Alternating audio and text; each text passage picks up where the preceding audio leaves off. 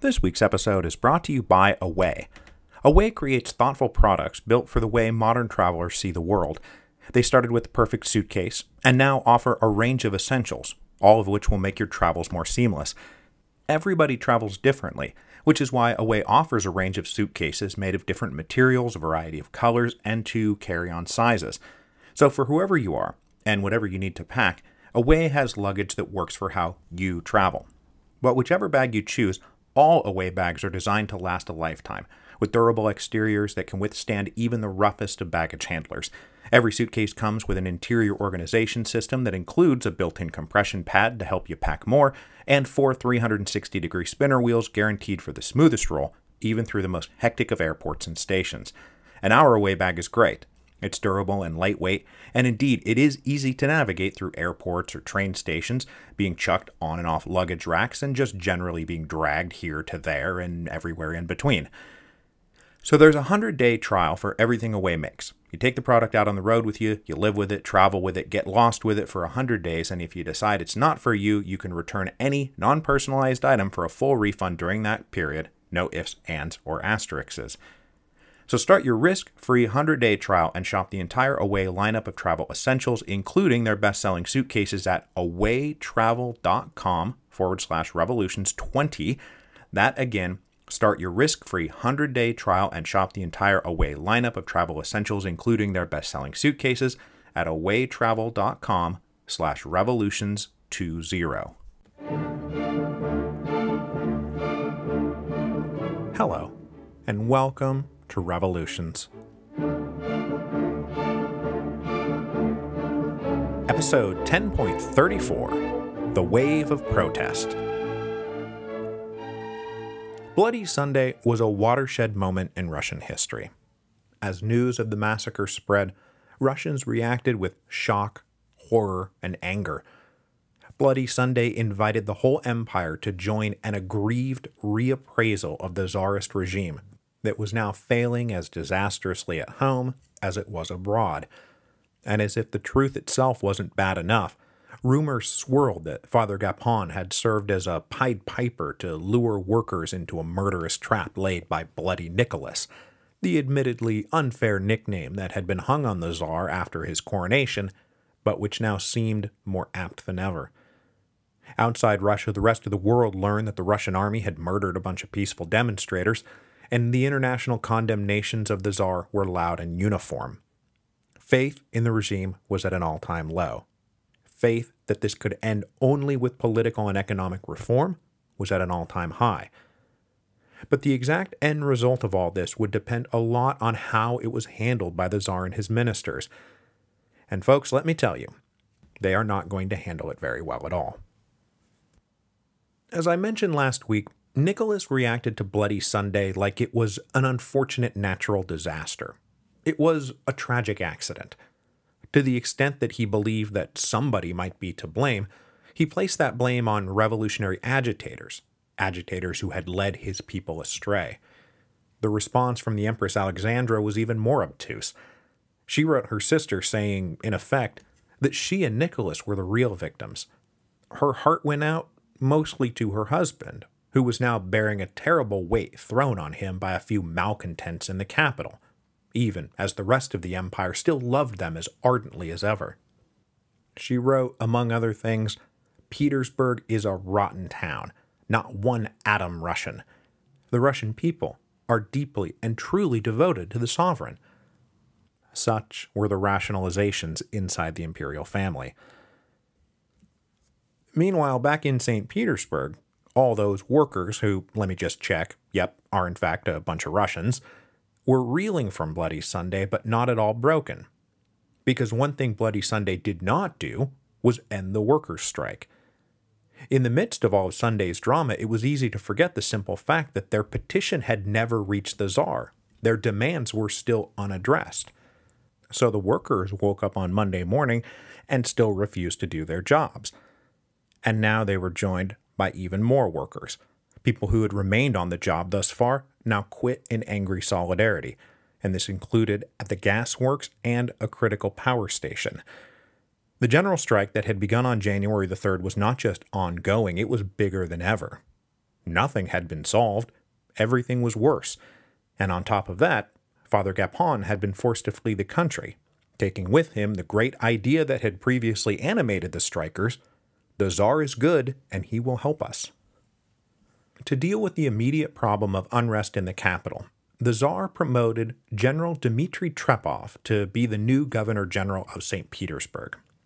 A veteran cavalry officer, Trepov had been the head of the Moscow police since 1896. He was a staunch and reliable conservative and had been a vocal critic of Mirsky's liberal approach, saying that it would cause more problems than it would solve. And after Bloody Sunday, this seemed like a bang-on assessment to Nicholas. So Trepov was moved to St. Petersburg to get the situation back in hand. Martial law now prevailed in the capital, with police and troops patrolling unusually empty streets. Trepov also ordered the police to round up all known revolutionary agitators and suspects. Trepov proved to be a steady enough hand that his star was now on the rise. In a few months, he would be given the additional title of Assistant Minister for Internal Affairs, which put him in charge of the National Police Service. Along the way, he would become one of Nicholas's most trusted personal advisors. And Sergei Witte, who remained politically sidelined despite his own self-confident belief that he was the only man who could fix the empire, would soon be bitterly describing Trepov as the real dictator of Russia. But the regime now had a lot more to grapple with than just St. Petersburg workers. Bloody Sunday triggered a vast wave of protest, workers' strikes, street demonstrations, and demands for economic and political reform. This wave of protests spread through three principal channels: the workers, the intelligentsia, and this whole other can of worms that I've been giving short shrift to in the series so far, and that's the minority nationalities on the periphery of the Russian Empire: Poles, Finns, Germans, Armenians, Georgians, and Jews, who chafed under Tsarist rule, and who were after not just economic and political reform, but national liberation. However, one channel that these mass protests in January and February 1905 did not travel through was the peasantry.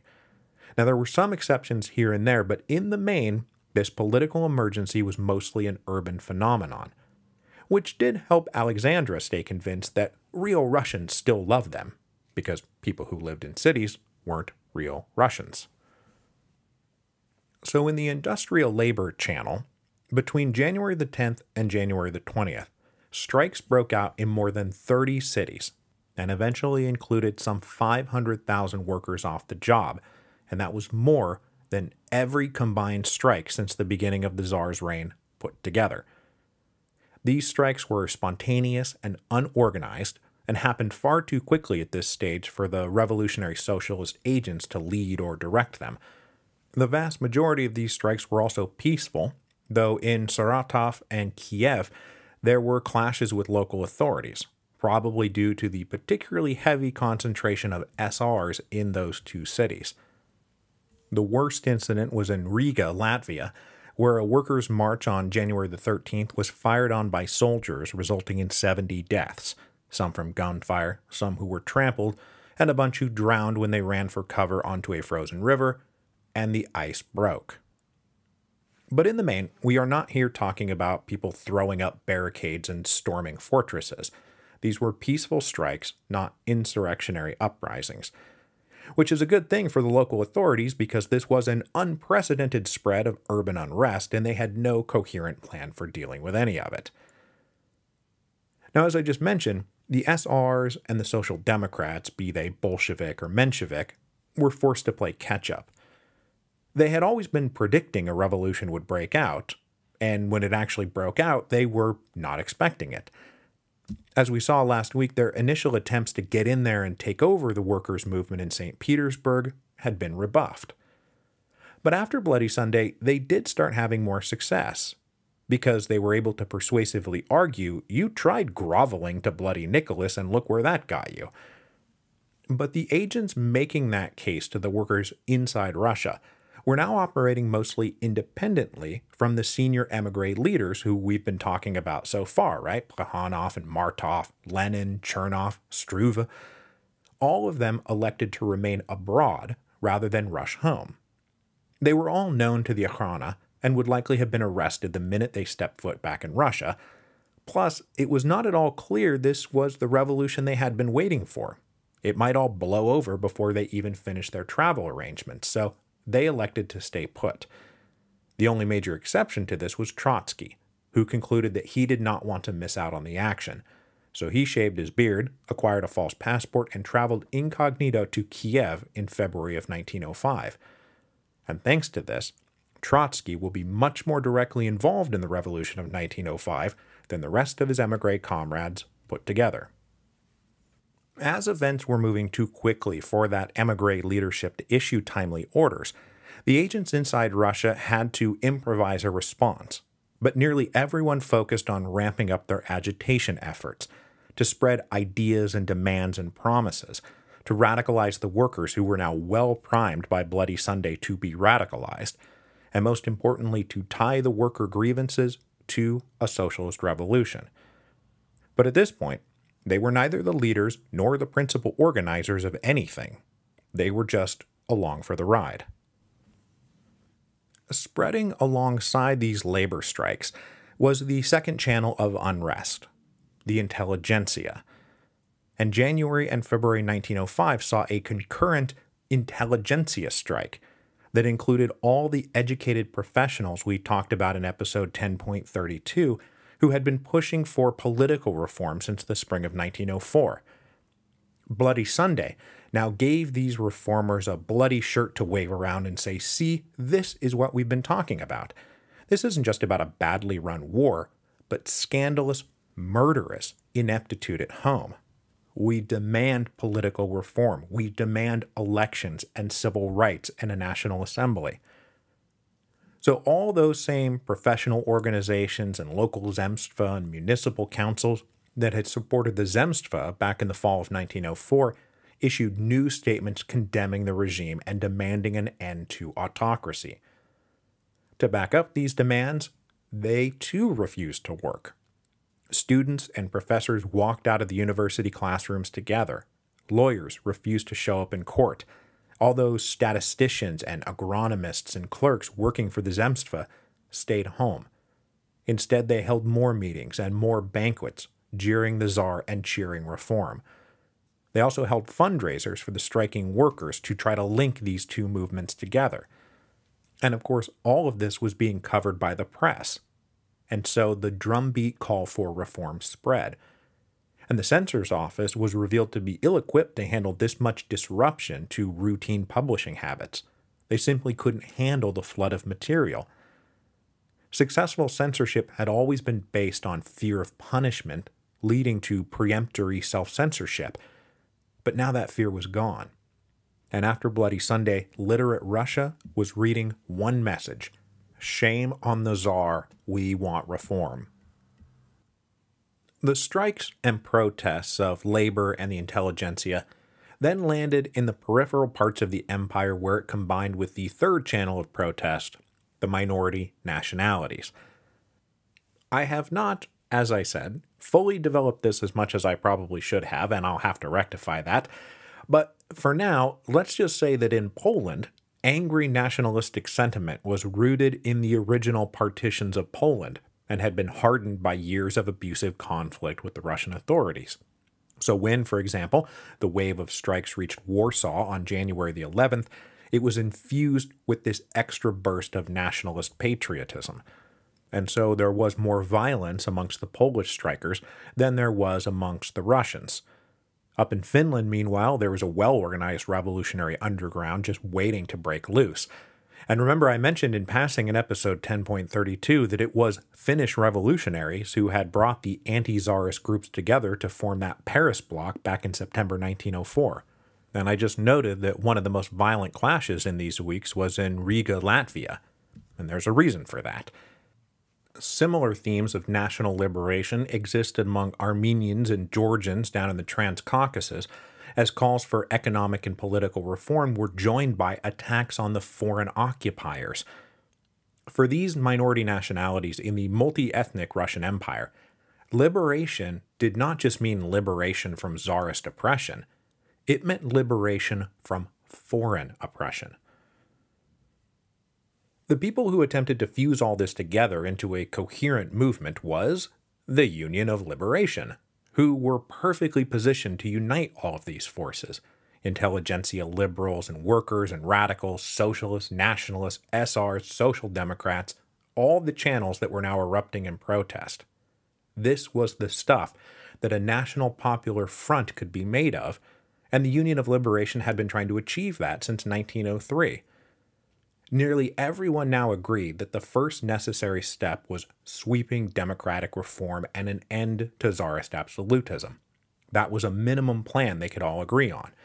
Now, whether you wanted to stop there or go further to the dictatorship of the proletariat or stateless agrarian socialism, that didn't matter. For the moment, they were all headed in the same direction, so they may as well all push together. And besides, it was taken for granted among the Marxist agitators that this was probably the beginning of that first bourgeois democratic revolution that would pave the way for the second socialist revolution. So helping these liberal constitutionalists tear down Tsarist autocracy had always been a part of their plans. But though the Union of Liberation was doing a good job fusing together radical members of the intelligentsia, they all still struggled to make contact with the working classes. Even though the workers were now willing, even eager, to listen to scathing attacks on the Tsar, they were still suspicious of attempts to turn their legitimate economic and social grievances into ammunition for a political project they didn't really care about. They were on strike to improve their miserable lives, to address hunger, disease, injury, overwork, and overcrowding. So for them, this was about an 8-hour workday, better sanitation, medical facilities, better wages, an end to arbitrary fines, maybe pensions, collective bargaining, schools for our kids. That was their minimum plan, not a parliament or a constitution. But that said, as long as their minimum plan was addressed, they were for sure willing to turn out in support of political reform, and maybe even political revolution. These waves of strike and protest spread so fast that the Tsarist regime could hardly keep up. And despite all their long-standing paranoid tendencies, it does not seem that anyone had ever seen fit to draw up a coherent national plan of action if a large-scale revolution broke out. So there was confusion about what should be done. Lines of communication and jurisdiction were unclear, and few definitive orders were coming from the top, which is not great if you're allegedly running a highly centralized police state.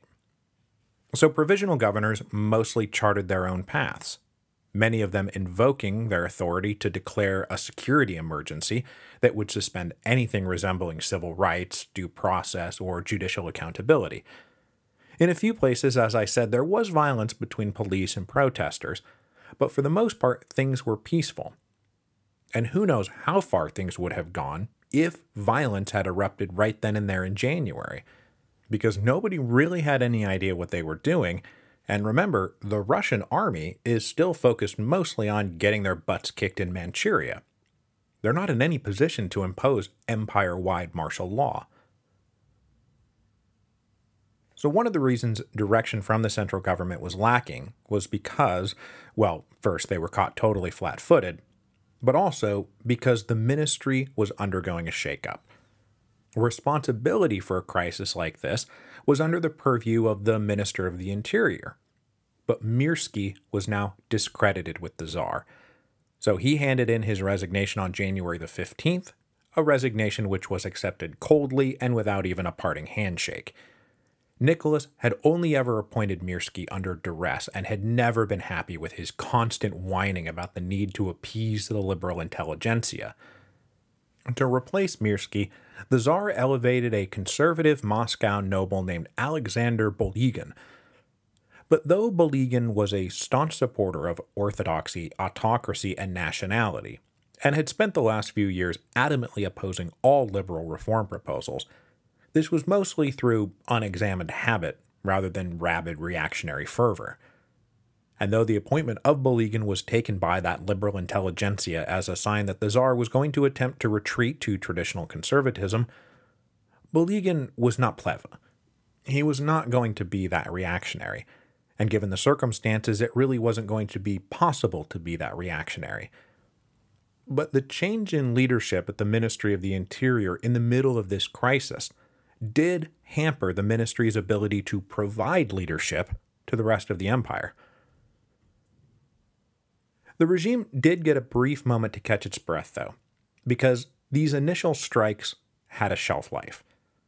Even as their workplace demands went unaddressed and unmet by the bosses or by the Tsar or by anybody else, the St. Petersburg workers had been on strike since January the 3rd, and despite fundraising efforts by their new allies among the professional classes, they simply couldn't go on not working. They would die. So inside the capital, workers started returning to their factories as early as January the 14th, just 5 days after Bloody Sunday, with almost the whole city having returned to work by January the 18th. And this was still as other strikes were getting going in other parts of the empire. But those later strikes, which began after the initial strikes in St. Petersburg ended, also had a shelf life. A permanent general strike was never sustainable, and by February the 1st, the wave of industrial strikes was over. And the revolutionaries were disappointed that things had petered out so quickly, but they did take heart that maybe this was the giant first step forward towards the revolution they so ardently desired. But though the workers were now returning to their factories, it was not, oh, things are fine again, even in the myopic halls of the Romanov palaces. Even the staunchest conservatives agreed that there would be no getting out of this without some public concessions by the Tsar. But this was going to have to be handled with care.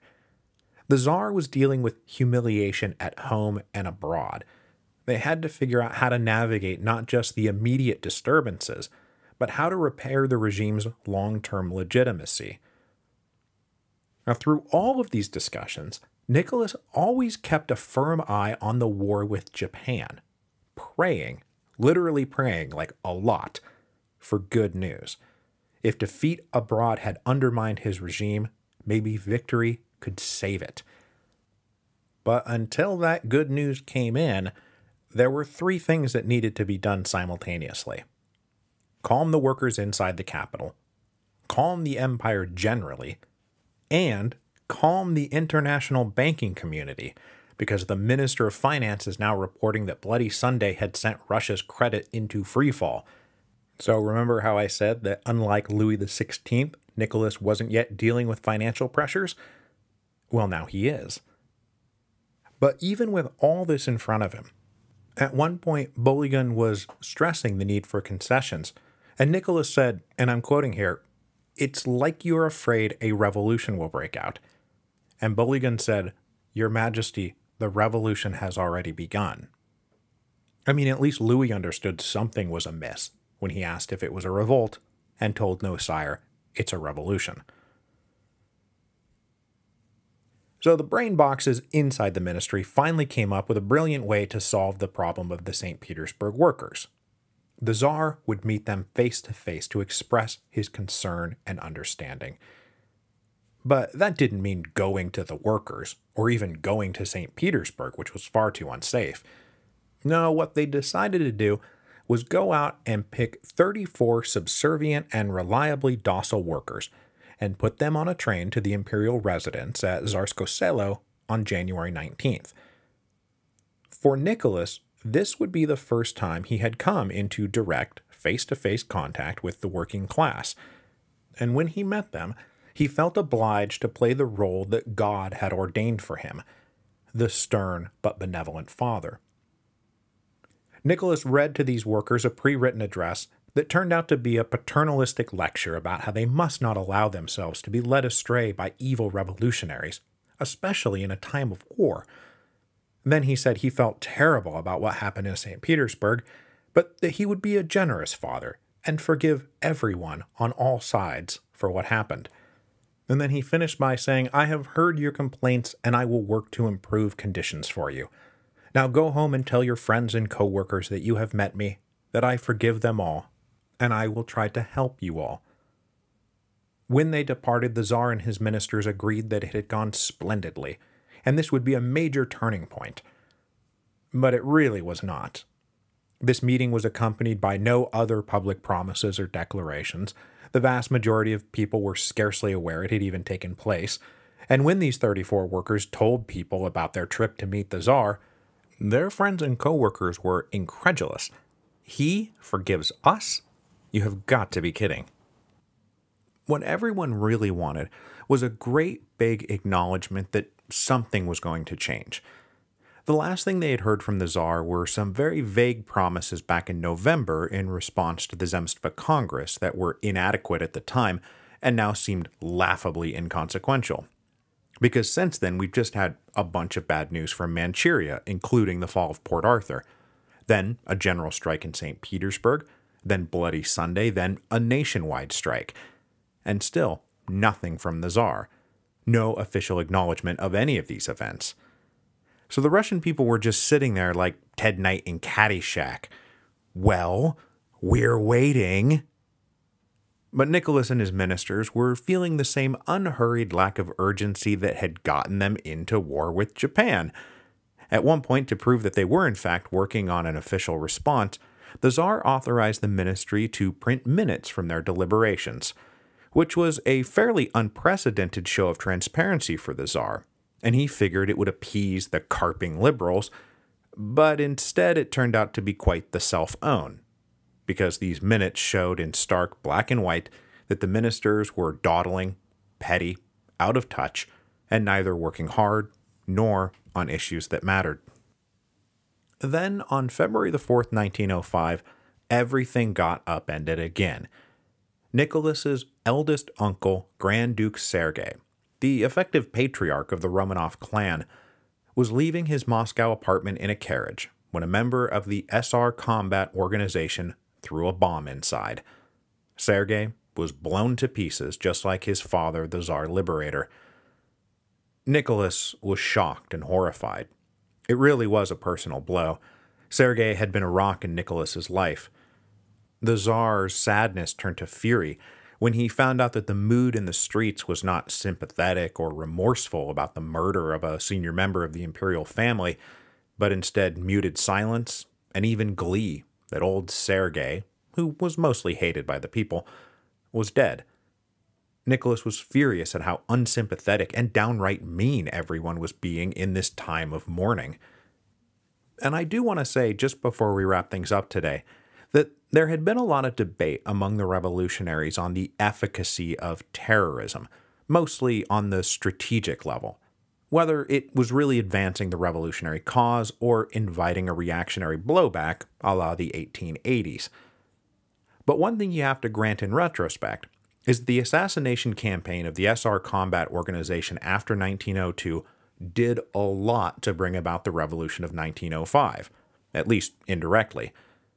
Because look, their first major kill was that Minister of the Interior in 1902, which led the Tsar to elevate Plehve, and Plehve turned out to be such an arch-reactionary that he drove conservative reformists into the ranks of the liberal opposition and drove liberal constitutionalists into the ranks of the revolutionaries.